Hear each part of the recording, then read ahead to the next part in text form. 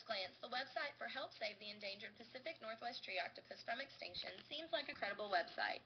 The first thing that you notice about this site is that it is very professional looking. It was created in a way to capture the reader's attention, and it has been organized in a way that is easy to navigate. The different tabs located under the title allow you to choose what topic you would like to explore and be taken directly to the information. One thing that I noticed right on this page is the photograph of the Pacific Northwest Tree Octopus. I can see why students visiting this site might believe that this animal really exists. They have a picture as proof. However, the students would have to use some of the knowledge they already possess about the octopus, such as where it lives and how it breathes, in order to realize that this animal is fictitious.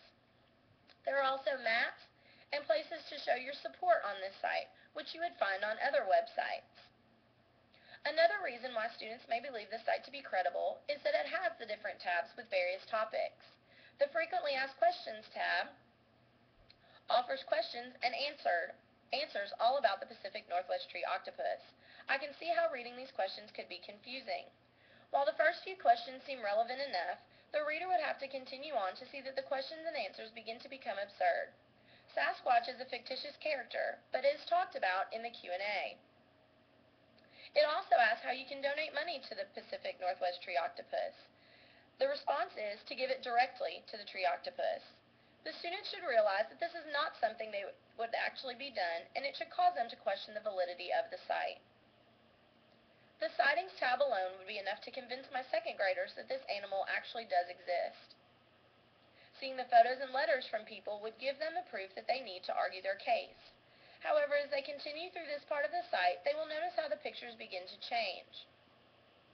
This picture looks like a blue stuffed animal stuck up in a tree, while this one looks just like a plastic toy. The dates on the signs begin in 2002 and end with 2009.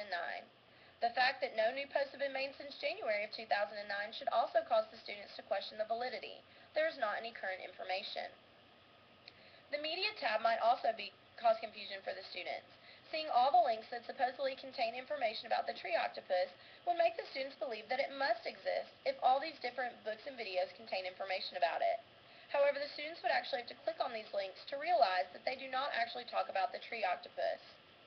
For example, this link right here says that in this book, it contains a tree octopus named Octavio. When you click on the link, no mention of a tree octopus is actually found in this review. If the students were not able to realize that this is not a valid website by visiting the other 4 tabs, surely after visiting the Activities tab, they will be able to realize this. It tells you how you can help the tree octopus get their favorite Halloween treats of candy corn and shrimp. This is obviously fictitious. After conducting this evaluation, I can see why so many students have difficulty deciding which websites to use when they conduct their research. Most students probably do not take the time to actually evaluate the information on the site, but instead make their decision based on how the site looks. This website is a great example. By looking at the site, you see various pictures, maps, and links. However, you must examine these things more closely in order to see that the information is not true. In the course DVD, A Teacher's Perspective, Evaluating Information Online, Beth Phillips discusses the ABCs of evaluating a website. These are author, bias, content, dates, and editor. At the bottom of the site, you can see that the creator is Lyle Zapato, and the site was created in 1998. It was not created in connection with any educational institution or reference source of any kind. She also talks about looking about the web address. .org, .gov, and .edu are all valid sites to use when researching information. This one is .net. This is not on the list of valid sites and can be owned by anybody. David Warlick, in the DVD Information Literacy, Evaluating Information, offers the trick of URL backtracking. You're supposed to delete to the first / in order to gain access to the parent page. When we do so for this site, we are brought to Zapato Productions Intradimensional. By looking at this site, you can see that this is not really a valid website to be giving information on any type of animal. So if the students conduct this little experiment, it should help them establish the validity of a website.